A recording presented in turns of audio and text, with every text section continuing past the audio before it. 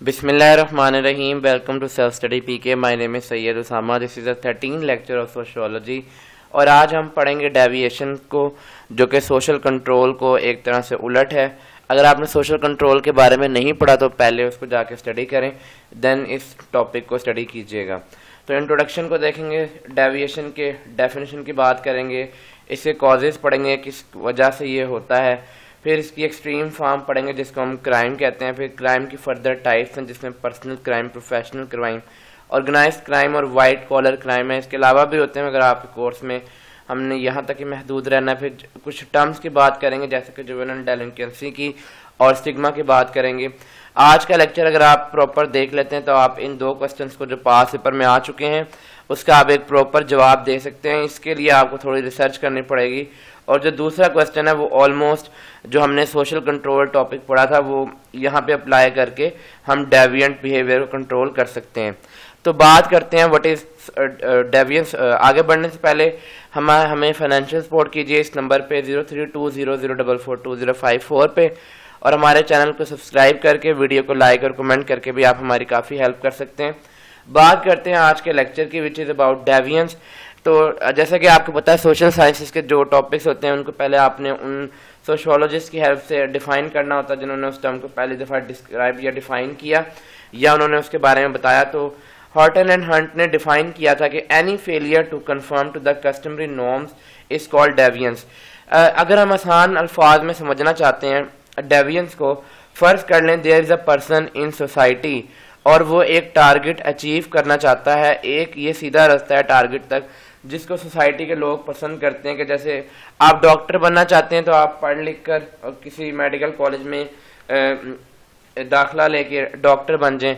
ये एक ऐसा तरीका है जो कि सोसाइटी जिसको ओके करती है। लेकिन अगर आप कोई और तरीका कार इसके अलावा जिसको सोसाइटी ओके ना करती हो वो अख्तियार करके डॉक्टर बनते हैं या इंजीनियर बनते हैं तो आप सोसाइटी के लिए नुकसान का बाइस बनेंगे और ऐसे तरीक़ेकार को सोसाइटी पसंद नहीं करती।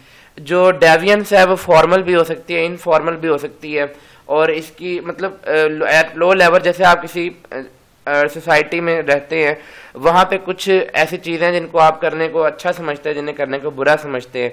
तो हम इसको दोनों डेफिनेशन से देखते हैं कि इनफॉर्मल बिहेवियर क्या है और फॉर्मल डेविएंस क्या है और इनफॉर्मल डेविएंस क्या है। लुइस वेस्टन ने डेविएंस को इस तरह से डिफाइन किया है, behavior that is contrary to the standards of conduct or social expectation of a given group or society।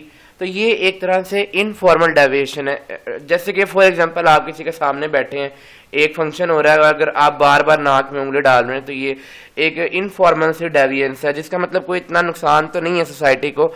लेकिन फर्ज कर लेते हैं कि आप किसी की मैयत पे जाते हैं और आप वहाँ ज़ोर ज़ोर से हंसना शुरू हो जाते हैं। That is some kind of informal डेविएंस, जो कि शायद लुइस वेस्टन ने इसको इस तरह डिफाइन किया। फिर हम बात करते हैं फॉर्मल डेविएंस की।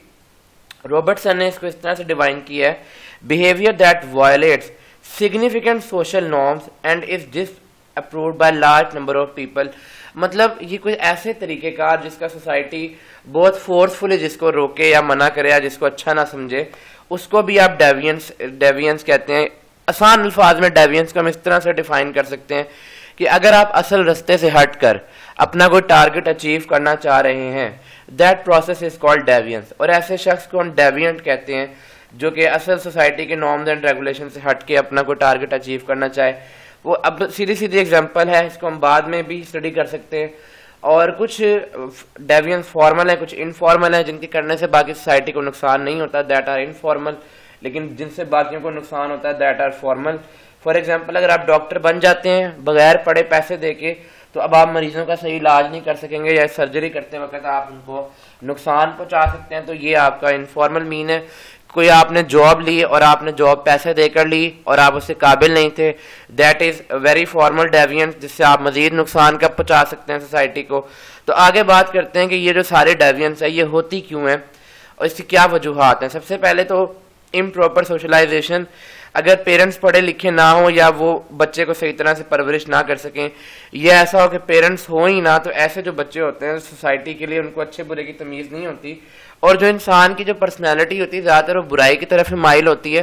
तो ऐसे बच्चे किसी बुरे बंदे के हत्थे भी चढ़ सकते हैं और वैसे भी वो सोसाइटी से बुरी बातें अचीव करते हैं और फिर आगे उसको बढ़ाते हैं। इस तरह से जो बच्चे जिनकी प्रॉपर सोशलाइजेशन नहीं हुई हुई वो हमारे लिए फिर बहुत मसले का बायस बनते हैं। लैक ऑफ एजुकेशन, अगर अब जिस तरह के अगर किसी के पास फॉर्मल तालीम नहीं है, उसको रूल्स एंड रेगुलेशंस का नहीं पता, अपने हकूक का नहीं पता, अपने फ़राइज़ का नहीं पता, तो ऑब्वियसली वो एक माशरे का असल शहरी नहीं बन सकता और वो अपने टारगेट्स को अचीव करने के लिए कोई भी रास्ता अख्तियार करेगा, उसके लिए सब कुछ बराबर होता है, उसको अच्छाई बुराई की तमीज़ नहीं होती। No religious education and morality, जैसा कि हमने लास्ट लेक्चर में डिस्कस किया था कि जो एक मजहब है वो इंसान को बुरी बातों से रोकता है, वो उस पर ऊपर एक हदूद आयद करता है, उसे समझाता है कि ये अच्छा है, ये बुरा है, इससे करने से ये आपके ऊपर बुरा असर पड़ेगा। तो अगर ऐसा कोई शख्स है तो ऑब्वियसली वो उस तरह से फिर बात कर लेते हैं आगे। रिजेक्शन बाय नेबरहुड का एक शख्स है जिसको सोसाइटी से निकाल दिया जाता है, जिसको बिल्कुल ही आप कह लें कि फर्द ही नहीं समझा जाता या जिसको कमी समझा जाता है, तो वो सोसाइटी के लेवल पर आने के लिए, स्टेटस पे आने के लिए या उनसे बदला लेने के लिए फिर इलीगल मीन का इस्तेमाल करता है और वो अपने असल रास्ते से हट जाता है। अगर आप किसी को उसकी बुनियादी ज़रूरियात से महरूम कर देंगे, मतलब एक मजदूर है वो सुबह से शाम तक काम कर रहा है लेकिन फिर भी उसके बच्चे रात को भूखे सोते हैं, वो घर का किराया नहीं दे पाता, बिजली के बिल नहीं दे पाता, तो यकीनन वो किसी ना किसी तरह से अब वो डेविएंट होगा, अपने असल रास्ते से हटेगा, वो चोरी डाके की तरफ आएगा। अगर आप किसी तरीके से उनसे वसाइल छीन लें, अगेन वो आपके खिलाफ हो जाएंगे, जिसकी बेस्ट एग्जांपल आपके सामने बलोचिस्तान और सिंध के लोगों की मिलती है कि उनको उनके बुनियादी ज़रूरियात हक भी नहीं दिया जाता। दैट्स वाई वो फिर एक मतलब पूरे पाकिस्तान में जाने जाते हैं कि सिंध को मतलब बुरा समझा जाता है, हालांकि ये नहीं देखा जाता कि वो टेररिस्ट क्यों बने, वो डाकू क्यों बने। उसकी बेसिक वजह यह है कि जब उनके पास करने के लिए कुछ होगा ही नहीं लेकिन उन्होंने अपना पेट भरना है, तो वो ऑब्वियसली असल रास्ते से हटेंगे, हुकूमत के खिलाफ खड़े होंगे। अगर हम उनको ये तमाम सहूलियात, तालीम की, घर, कपड़ा, मकान की और इल्म दे दें तो मेरा ख्याल है कि वो राह रास्त पर आ सकते हैं। Desire of accumulation of wealth, देखें इस दुनिया में अल्लाह ताला ने या इस दुनिया के क्रिएटर ने जो वसाइल इस दुनिया को दिए वो तमाम इंसानों की बुनियादी ज़रूरियात करने के लिए काफ़ी हैं, बल्कि ज़्यादा हैं। लेकिन ये याद रखिएगा इस दुनिया के कुल वसाइल किसी एक शख्स की भी ग्रीड को पूरा नहीं कर सकते। जैसा कि कुरान पाक में भी अगर एक किसी शख्स के पास एक वादी होगी तो वो दूसरी वादी की तमन्ना करेगा, मतलब इंसान की जो हवस है वो कभी भी नहीं भरती, और अगर ये हवस आउट ऑफ कंट्रोल हो जाए तो ये ग्रीड कहलाती है। और अगर ऐसा शख्स जो दौलत को एक्यूमुलेट करने में रख जाए तो वो सोसाइटी को जैम कर देता है, क्योंकि जब तक पैसा चलता रहता है सोसाइटी का काम चलता रहता है। जैसे ही पैसे का फ्लो बंद होगा फिर लोगों को बुनियादी ज़रूरियात के लिए भी उनका जो गुजारा करना मुश्किल हो जाएगा। फिर हम बात करते हैं मीडिया की, शायद इसको हमें सबसे पहले रखना चाहिए था इस पॉइंट को। जो मीडिया है वो ड्रामों के ज़रिए, फिल्म्स के ज़रिए, कार्टून्स के ज़रिए हमारे आजकल के बच्चों को जो चीज़ें सिखा रहा है या नौजवान नस्ल को जो चीज़ें सिखा रहा है वो ना तशद्दुद की तरफ माइल कर रहा है, विलन को मतलब एक तरह से कैरेक्टर को सपोर्ट कर रहा है। वो दिखा रहा है कि जो मुआशरे में ताकत के जोर पे आप हर चीज़ को अचीव कर सकते हैं और मार धाड़ बिल्कुल अच्छी है। तो इस तरह से लोगों के माइंड्स को साइकोलॉजिकल तौर पे कंट्रोल कर रहा है। अगर इस चीज़ को हम थोड़ा सा कंट्रोल कर रहे हैं और इस तरह की चीज़ों को प्रमोट ना करें, इस तरह की वीडियो गेम्स, इस तरह की फिल्म्स और इस तरह के ड्रामा सीरियल्स को प्रमोट ना करें। आप देखें कि ड्रामाज में क्या दिखाया जा रहा है, लड़की को भागते हुए भाग के शादी करके दिखाई जाती है, तलाक दिखाई जाती है, औरतों को मारते हुए दिखाया जाता है कि मार खा रही हैं। इस तरह तशद्दुद का कल्चर आम किया जा रहा है, तलाक का कल्चर आम किया जा रहा है। दैट्स वाई ये हमारा जो ड्रामा जो हमारी इंडस्ट्री है, फिल्म इंडस्ट्री है, इसको इम्प्रूव होना चाहिए। फिर हम बात करते हैं क्राइम की। जो एब्सोल्यूट फॉर्म ऑफ डेवियंस है, जिसको हम फॉर्मल डेवियंस के सब टाइप के तौर पे ले सकते हैं, दैट इज कॉल्ड क्राइम। मतलब माशरे में जो हदूद लागू हैं, जो लॉज बने हुए, अगर आप उनको आगे तोड़ दें, उनसे आगे निकल जाएं तो फिर आप इसको क्राइम कहते हैं। जब आप कोई क्राइम कर लेते हैं तो जैसे किसी क्रिमिनल लॉ की वायलेशन कर लेते हैं तो आपके ऊपर कुछ सजाएं लागू होती हैं, जो कि जिनको लागू करना सिर्फ कोई कॉम्पिटेंट अथॉरिटी, जैसे कि मैंने लास्ट लेक्चर में बताया था कि आप किसी को सजा नहीं दे सकते, कानून नाफिज करने वाले इदारे ही उस हालात की नोयत को तयन करके किसी को सजा दे सकते हैं। तो क्राइम्स की बहुत सारे टाइप्स हैं, जिसमें नंबर 1 पे पर्सनल क्राइम है, जो आप किसी पर्सन के अगेंस्ट कर सकते हैं, जिसमें उसका कत्ल, उसका रेप, उसकी रॉबरी या कोई और इस तरह से रिलेटेड चीज हो सकती है जो पर्सन से रिलेटेड हो, मतलब उसकी जान माल के ऊपर अगर आप हाथ डालते हैं, इज्जत की ऊपर हाथ डालते हैं, तो that is called personal crime. फिर हम बात करते हैं प्रोफेशनल क्राइम की। सबसे पहले बात तो ये कि जब जो पर्सनल क्राइम करने वाले लोग होते हैं, अगर उनकी रोकथाम ना की जाए तो वो यहाँ से प्रोफेशनल क्राइम की तरफ आ जाते हैं। फिर वो आधी मुजरिम बच जाते हैं और ये जो पेशा बना लेते हैं इस काम को। फर्ज कर लेते हैं कि कोई यूनिवर्सिटी के स्टूडेंट्स हैं, उन्होंने एक दफ़ा चोरी की और उसमें वो कामयाब हो गए, उनको बड़ा इसमें मज़ा आया। अब वो किसी वजह से मजबूर होकर या किसी अपने ही थ्रिल के लिए ये चीज़ कंटिन्यू कर लेते हैं और एक वक्त आता है वो प्रोफेशनल बन जाते हैं और फिर वो रोज़ के रोज़ चोरियाँ डाके डालते हैं। वो सिर्फ ज़रूरत नहीं, वो अपनी खुशी के लिए करते हैं ऐसा काम। फिर वो मतलब डाके डालने के नए नए तरीके भी सोचते हैं कत्ल करने, और फिर वो खुदा ना ख्वास्ता किसी डकैती के दौरान किसी को अगर कत्ल कर दें, उससे कोई वीडियो बना ले तो फंस जाते हैं और फिर मजीद अपने आप को बचाने के लिए वो मजीद इसी दलदल में धंसते चले जाते हैं। जैसा कि आपने सुना है, एक झूठ बोलने के लिए आपको फिर 100 झूठ बोलने पड़ते हैं। तो एक दफ़ा आप गुनाह कर लें, अगर उस पर डट जाएं तो फिर उस एक गुनाह को छुपाने के लिए आपको 100 गुनाह और भी करना पड़ता है। अब पंजाब के जो इलाके हैं जहाँ जिनकी सरहदें सिंध और बलूचिस्तान से मिलती हैं, वो बड़े इस तरह के इलाके हैं कि वहाँ पे कोई डेवलपमेंट नहीं है। जैसा कि रिसेंट ईयर में आपने सुना होगा छोटू गैंग का पुलिस से मुकाबला हुआ, पुलिस के बहुत सारे अफराद शहीद हुए, फिर फौज आई, फौज ने उनको किसी तरह से कंट्रोल किया, कुछ लोगों को पकड़ा। तो बेसिकली होता क्या है कि कुछ पॉलिटिकल पार्टीज और कुछ रिलीजियस ग्रुप्स ऐसे क्रिमिनल्स की सरपरस्ती करते हैं और फिर वो बाकायदा प्रोफेशन बन जाता है। लोगों को डराने धमकाने के लिए, भत्ता एक्सेप्ट करने के लिए, जिस तरह कराची में होता है, पर्ची फेंक के चले जाते हैं। ज़्यादातर उन लोगों को भाई लोग कहा जाता है। वहाँ पे बहुत सारी पॉलिटिकल पार्टीज हैं। अब कराची का मसला ये है कि वहाँ पे बहुत सारे लैंग्वेजेस बोलने वाले लोग एक साथ रह रहे हैं और इस तरह जब इस तरह की सोसाइटी हो तो वहाँ पे इस तरह अगर जॉब्स कम है और पर्सन ज़्यादा है तो डेविएशन होती ही होती है। और यही लोग जो उधर की सियासी पार्टियाँ, जो उधर की रिलीजियस की आदत है, उनके हत्थे चढ़ जाते हैं और फिर वो लोग उसका अमन अमान ख़राब करते हैं। अब कुछ जो ज़्यादातर क्रेडिट जाता है कराची का अमन अमान ख़राब करने को, वो लास्ट जो नॉन डेमोक्रेटिक गवर्नमेंट है उसको भी जाता है।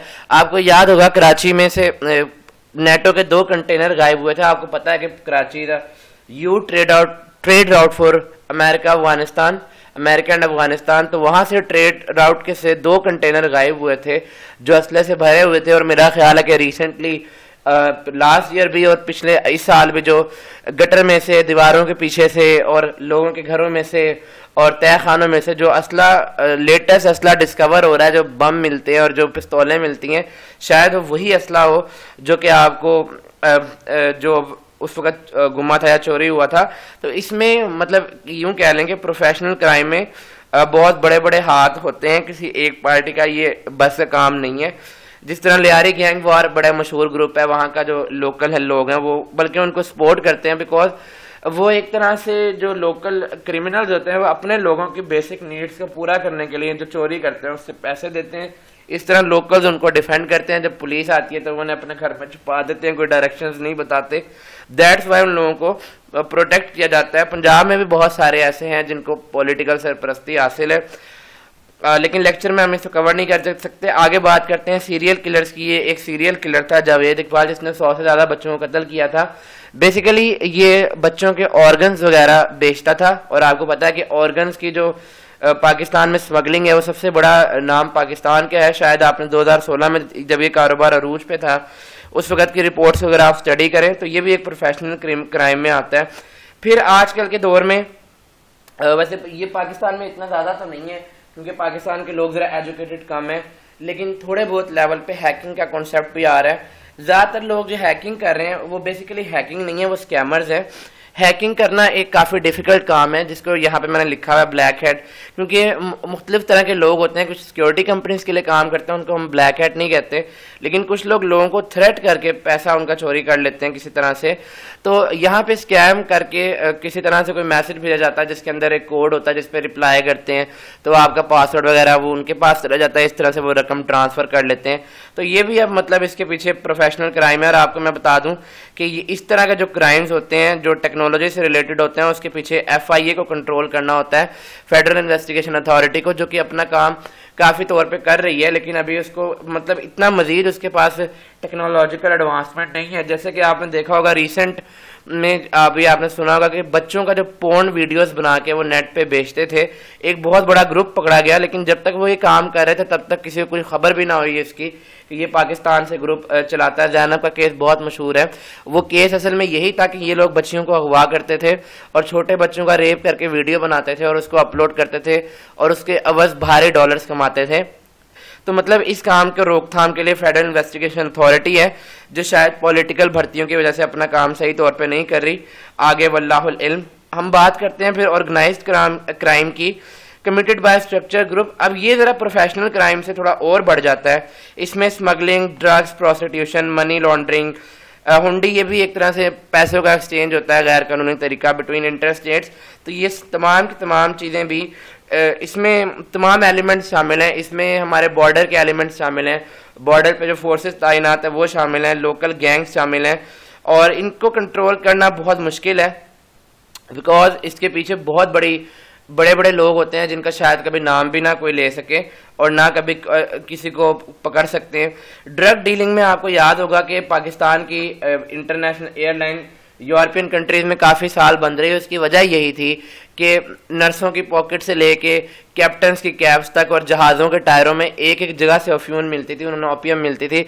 उन्होंने मजबूर होकर बंद ही कर दिया क्योंकि जब ये लोग पकड़े जाते थे ये मतलब कत्ल होना ज़्यादा पसंद करते थे बजाय से कि उसका नाम लेते ड्रग लॉर्ड का। आज तक कोई ड्रग लॉर्ड नहीं पकड़ा गया। इवन के आप यूं समझ लें एफेड्रिन केस आपने याद होगा जिसमें लास्ट जो हमारे गवर्नमेंट थी, I think after the second last democratic government में, उसमें जो प्राइम मिनिस्टर थे उनके बेटे का नाम था। एफेड्रिन सिर्फ एक ऐसा मटेरियल है जो ओपियम बनाने में इस्तेमाल होता है। मतलब यूं समझ लें कि अगर उस केमिकल को लाने के लिए इस्तेमाल करने के लिए एक इतना बड़ा ग्रुप शामिल है तो बनाने वाले कितने ताकतवर होंगे शायद हमें कभी भी पता ना चल सके। आगे बात करते हैं वाइट कॉलर क्राइम की। ये एक ऐसा क्राइम समझ लें जो कि मतलब कुछ बड़े ओहदों पे बैठे हुए लोग अपने ओहदे को इस्तेमाल करते हुए करते हैं। इसको वाइट कॉलर क्राइम शायद उनके कपड़ों की वजह से कहा जाता है क्योंकि वो बड़े मतलब ऐसे लोग होते हैं जो बड़े महज़िब किस्म के होते हैं और बड़ा सूट बूटेड होते हैं। That's why. तो ये अब एम्बेजलिंग को हम समझ लेते हैं कि अगर आप अपने ही इदारे के किसी फर्द के पैसों को चोरी करें, जैसा कि एक रीसेंट वाकया है, एक गवर्नमेंट के इदारे ने जो पेंशन्स के पैसे थे वो पूरे के पूरे स्टॉक एक्सचेंज पे लगा दिए और वो सारा का सारा पैसा डूब गया। फिर उस इदारे के पास अपनी जो उनके एम्प्लॉयज़ थे उनको पेंशन देने के लिए कोई पैसे ना रहे। तो इस तरह से insider training, tax evasion, tax को ना देना या टैक्स को कम करवा देना और रिश्वत लेना या देना अपने काम करवाने के लिए, ये तमाम के तमाम क्राइम वाइट कॉलर क्राइम कहलाते हैं। इसके अलावा जुवेनाइल डेलिक्वेंसी भी इसके अलावा एक ब्लू कॉलर क्राइम भी होता है। ब्लू कॉलर क्राइम वो लोग करते हैं जो मतलब मेहनत तो कर रहे हो लेकिन उनको उसका सिलाना मिल रहा है। जैसे फैक्ट्री का वर्कर है, फर्ज कर लेते हैं किसी कॉटन फैक्ट्री में काम करने वाला वर्कर है और वो जाते जाते एक आध सूट अपने साथ ले जाता है या सितारों का डब्बा ले जाता है चोरी करके, क्योंकि उसको पता है कि उसको तनख्वाह इतनी मिलती ही नहीं है कि उसके घर के खर्चे पूरे हों। That's why that is called blue collar crime. क्योंकि उनके जो ये अमेरिकन एक सोशियोलॉजिस्ट ने टर्म क्वाइन की थी, क्योंकि वो जो ब्लू कलर क्राइम करते थे वो लोग ज़्यादातर इस तरह की वर्दी पहनते थे जो कि ब्लू कलर की होती थी। अब कुछ रिलेटेड टर्म्स हैं डेवियंस से रिलेटेड। जुवेनाइल डेलिक्वेंसी, जैसा कि मैंने बात किया, ऐसे बच्चे जिनकी परवरिश सही ना हो चुकी हो, जिनके माँ बाप ना हो, अगर वो कोई इलीगल काम करते हैं और वो that is called juvenile डेलिक्वेंसी। It refers to the violation of legal standards by the young. अब ये जो यंग की डेफिनेशन है ये हर मुल्क में डिफरेंट है। कहीं पे 16 साल है, कहीं पे 9 साल है, कहीं पे बालिग होने को यंग कहा जाता है। तो अगर वो क्राइम जो यंग पीपल करें इसको जुवेनाइल डेलिक्वेंसी कहा जाता है। इसके लिए और लॉज होते हैं, इसके लिए थोड़ा रिलैक्स होता है, देखा जाता है हालात को कि किस हालात में उसने इस तरह का काम किया। फिर अब हम एक बात करते हैं स्टिग्मा की। स्टिग्मा एक वर्ड है जो अर्विंग गोफमैन ने इस्तेमाल किया था पहली दफा। बेसिकली स्टिग्मा एक बंदे से जुड़ा एक ऐसा डेविएशन है जो उसकी अपनी मर्जी से ना हो। मतलब ये हमारी जो सोसाइटी है ये कह लें उसकी एक बेहिसी है एक तरह से, कि वो इन लोगों के साथ उनकी किसी डिसेबिलिटी की वजह से या किसी और प्रॉब्लम की वजह से, कि क्योंकि वो सोसाइटी के साथ नहीं चल सकते, उनके अंदर कोई कमी बेशी रह गई है या वो डिफरेंटली एबल्ड पर्सन है, तो वो उनके साथ एक नॉर्म अटैच कर देते हैं कि जो सोसाइटी की जो नॉर्मल नॉर्म है उससे अवे होती है। जैसे कि हैंडीकैप पर्सन, जैसे कि कोई ब्लाइंड हो सकता है, हम उसको अंधा कहते हैं। कोई किसी को सुनाई नहीं देता, हम उसको बोले बोले कह के पुकारते हैं। तो जिस मेंटल डिसेबिलिटी है उसको हम पागल कहते हैं। या मतलब अगर कोई आप गोरों की सोसाइटी में रहते हैं तो वो आपको ब्लैक कहेंगे या ब्राउन कहेंगे, या जैसे आप किसी डेवलप कंट्री में जाते हैं वो आपको पाकिज बोल के बुलाते हैं, या कोई मोटा है तो उसको मोटे मोटे इस तरह आप बोलते हैं। That is called stigma.